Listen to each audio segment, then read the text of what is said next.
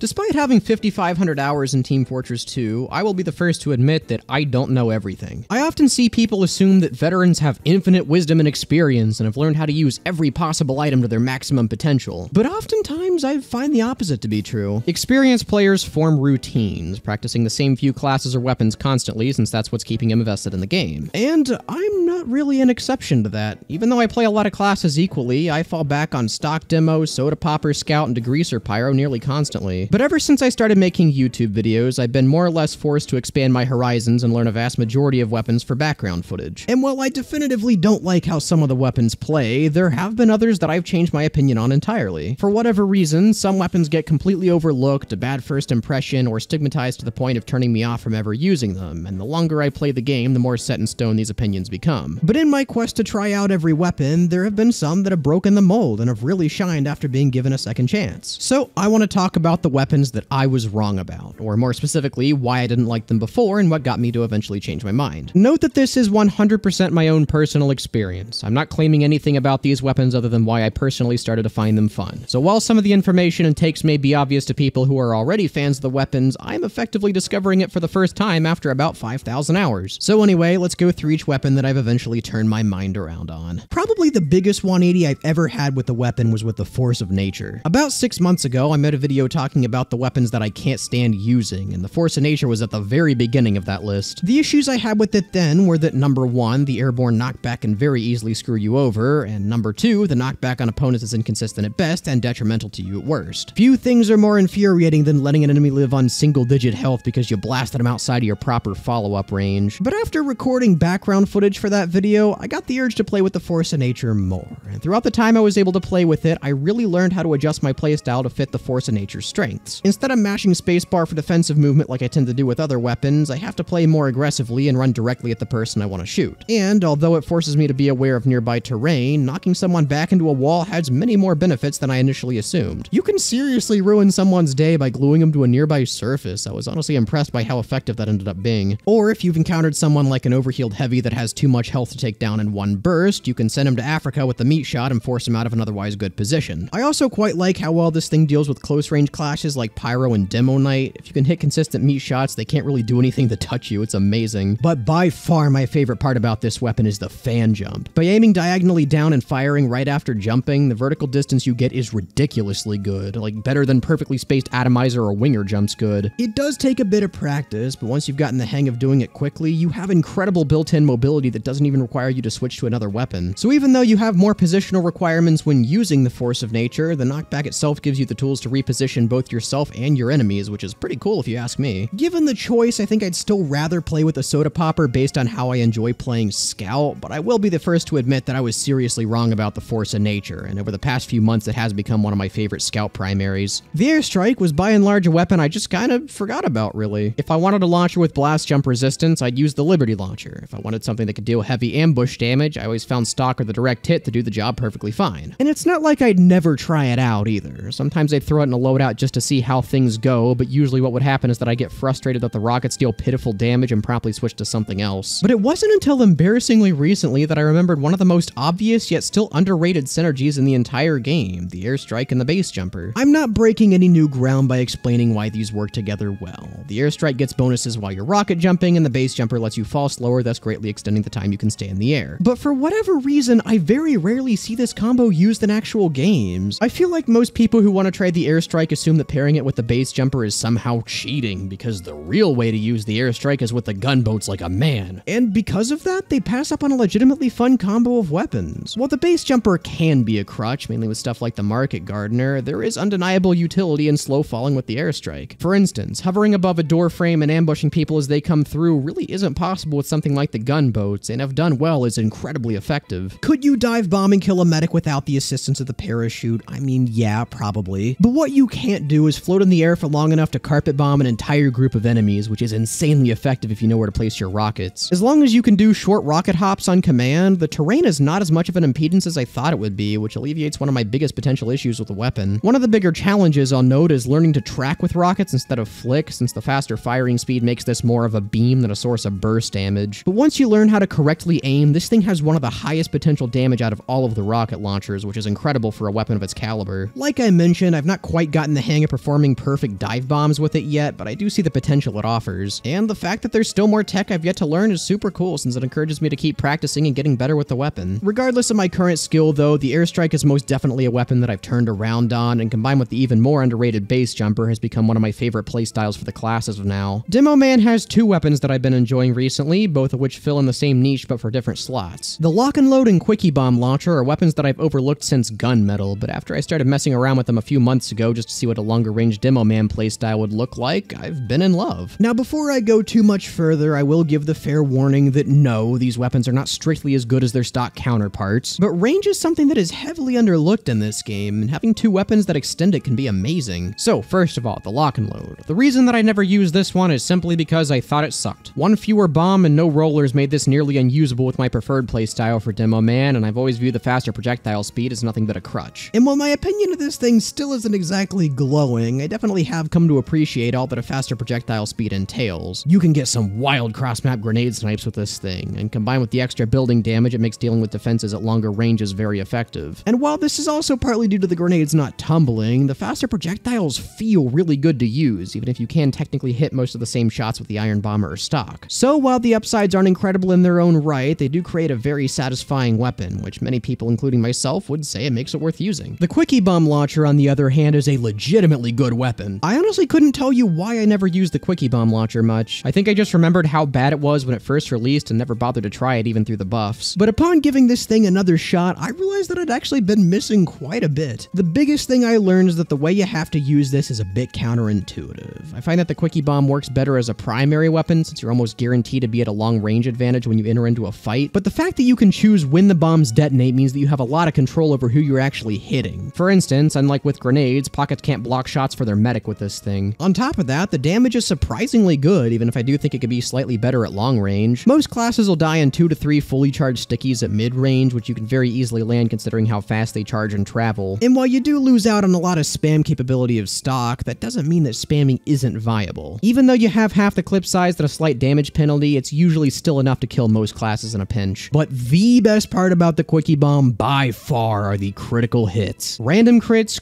Krieg charge, Halloween pumpkins, doesn't matter. Get crits on this sucker and you become an orbital strike cannon, deleting people you deem unworthy of living at nearly any range you want. Some of my favorite moments with the Quickie Bomb launcher are watching a fully charged crit sticky disappear behind the horizon and then seeing 3 kills instantly appear in my kill feed. It doesn't happen often, but whenever it does, it is super satisfying. Overall though, I think the Lock and Load is better than people think, and the Quickie Bomb launcher is legitimately slept on. I don't know if I would recommend using both of them at the same time, since having one long-range weapon and one spam weapon does make you more well-rounded than being a complete sniper. But I do know of the combo where you can land both a Lock and Load pipe and a Quickie Bomb sticky back-to-back for an extremely quick kill, so I guess there is potential. So if you're looking for new weapons to try out, I would definitely encourage you to give these two a go. The Huntsman is another weapon that I put in my most hated weapons video, and not entirely for naught. The biggest thing I disliked about the Huntsman, and the reason that I originally put it in that list, is the janky inconsistency it seems to have. The charge doesn't match the animation, the uncharged projectile has a weirdly flaccid trajectory, whether you land a headshot often seems up to luck, and the weapon doesn't automatically reload when inactive, even though it feels like it should. There was a lot going against the Huntsman that really turned me off from using it, which is the main reason my opinion of this thing was less than positive for several years. But a combination of factors forcing me to use it for a while, mainly class wars, actually gave me some positive experiences with the weapon. So I will at least admit that after trying it out some more, the Huntsman is actually a lot of fun. One of my biggest gripes with this game is the apparent lack of mid-range classes. Some weapons like the shortstop and the direct hit try to fill that niche, sure, but due to the nature of damage fall off, your mid-range DPS still ends up minimal. But that's where the Huntsman seems to come in, allowing Sniper to trade his scope and long-range damage for a more agile playstyle that specializes at mid-ranges. And short of something like TF2 Classic's Hunting Revolver, I've come to realize that the Huntsman handles this niche as best as a TF2 weapon realistically can. Give a mid-range weapon hit scan and you make it more versatile than otherwise intended. Make it a projectile though and you run into the issue of enemies being able to dodge. Having a very fast projectile that you have to somewhat commit to firing is honestly a good way to handle something like this, and that's what's ultimately convinced me to start playing around with the Huntsman more. Is it perfect?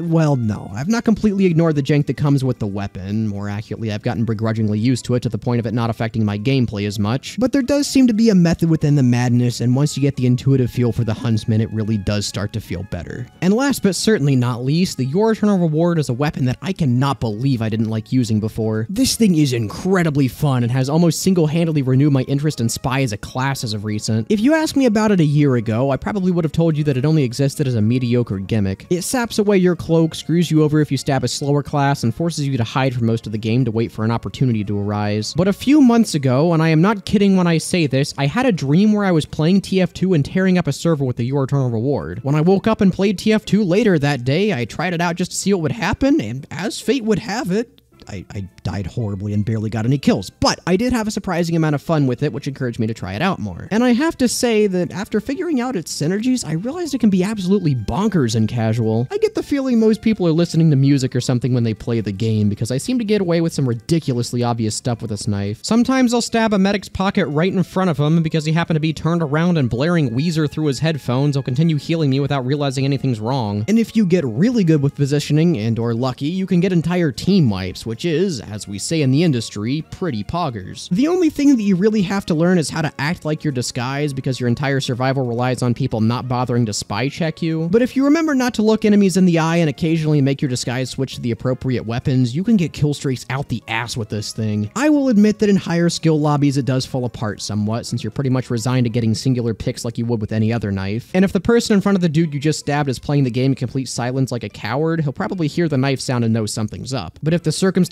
are right and your brain is big, this is honestly probably one of my favorite weapons in the entire game to mess around with. I love the more cerebral strategies that games have to offer, and as far as TF2 goes, this is about the best you can get. Well, usually, sometimes enemies are just terminally stupid, but we take those too. But in even slightly favorable circumstances, the Your Eternal Reward is a blast, and I highly encourage you to try it out if you're a fan of more strategic gameplay. So those are most of the weapons that I've had my opinion drastically shift on, but I do want to address a misconception that I've seen people spreading around in the comments on my most hated weapons video. I know I'll have some people say that my opinions in that video should be discounted because I clearly just needed to use the weapons I put on the list more, and that I only dislike certain items because I'm bad with them. So if you're one of the many that holds that opinion, I do want to note that there are weapons that I tried several more times and still have the same, if not a worse opinion of. Giving a weapon a second chance does not necessarily mean that I'll come to like it. Everything I mentioned in this video are just the cases of that actually happening. The Beggar's Bazooka, for instance, still irks me to this day, and even though I've gotten slightly better with it, I've never had the urge to equip it outside of when I'm recording a video. And believe me, I have tried about every suggestion people on that video had to offer, but the random inaccuracy and janky feel of the weapon are just still too much for me. You are allowed to dislike a weapon that you're experienced with. That's just the nature of individual preference. And hopefully this video shows that the reverse is also true, where being bad with a weapon doesn't necessarily mean that I hate it. If I like how a weapon plays, I have absolutely no problem getting better with it, but it's not always going to be the case. Sometimes the way I like playing the game conflicts with the intent of an item, and that's fine. These videos are entirely just a look into my own opinions on a game that I enjoy. Take them as advice if you want, but don't take them as gospel. So anyway, hopefully I've opened your eyes to a weapon that you may have overlooked. Simultaneously, the most fun and infuriating part of my job is being forced to use weapons that I'm not very good with. A lot of times it makes me frustrated, but in the instances where a new weapon just clicks, it's frankly incredible. So go, give some of your disliked weapons another shot. Maybe you'll actually come to enjoy them. What I'm hoping you did enjoy was this video, in which case make sure to like, and most importantly, have a good one.